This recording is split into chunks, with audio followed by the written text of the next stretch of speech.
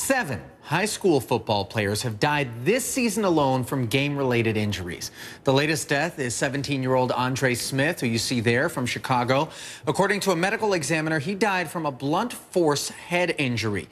7 high schoolers dead this year alone may seem like a lot, but sadly, that's simply on pace with statistics from recent years. In 2014, 11 deaths, both directly and indirectly, due to high school football. In 2013, that number was 18 deaths. Now, at this point, you may say, hold on, there are more than 1 million high school football players each year, so are these numbers really that shocking? Well, let's compare to the figure for how many pro football players died due to direct or indirect injuries. You ready for it? That number is 0. Joining me now to talk about this, HLN anchor Mike Galanos, whose 2 boys both played high school football, and assistant professor for New York University School of Medicine, Dr. Devi Nampiaparampil.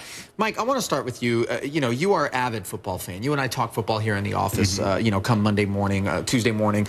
And obviously, this is something that you acknowledge when you sent your kids off to play football. What's your reaction to hearing this number, 7 kids dead? Well, it's sad, especially when you look at Andre Smith, the last one. Great kid. He was thinking of walking on somewhere. What I think is going to happen is, and the numbers kind of bear it out, you see a slow trickle of less kids playing. Football's not going anywhere. We still love football, and we're going to still love football for years to come. But what this is, I think, Ali, is a wake-up call to parents.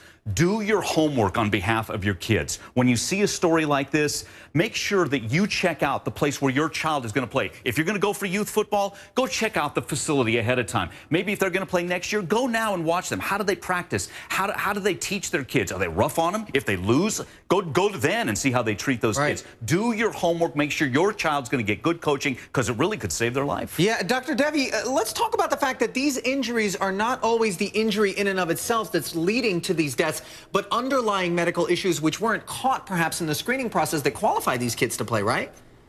Sure. So those are at least some of the deaths. So, for example, sometimes people can have underlying heart conditions that aren't obvious until they get injured or they start playing sports. I mean, sometimes, let's say a person has asthma or something else, that can actually contribute to them getting injured later, or having a flare of their asthma. But I do think there are 3 different areas where we could intervene. So, of course, in terms of the screening of the kids, so before they actually play, you can do things to improve the likelihood that they're going to do well or that they're going to be okay and healthy.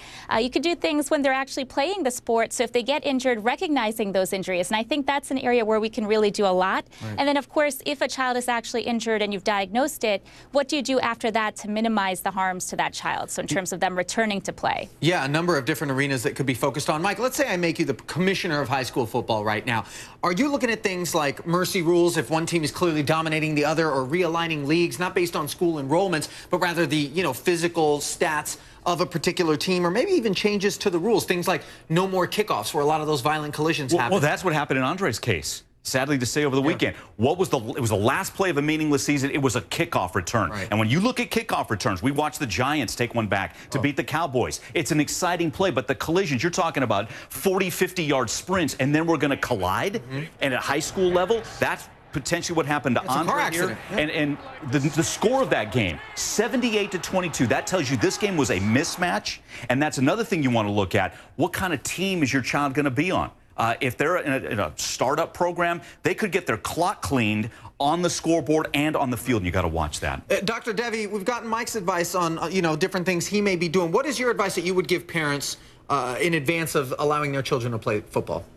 Well, I think parents have to be more involved. So I agree with Mike. I mean, they really need to be able to recognize injuries as well, because we're relying on coaches and the kids themselves to actually report injuries, but they may not realize. So they really need to know what they're at risk for. And then the other fact is that kids don't really have an incentive to report their injuries, right? They might feel a lot of pressure to win that game. They don't want to let themselves down. They don't want to let their teammates down or their coach down or the community. So they may not come forward right away if they're having symptoms. And also, a lot of the symptoms, not the deadly symptoms, but in terms of milder chronic injuries, they may not be as obvious, so they affect your thinking and your mood and your personality.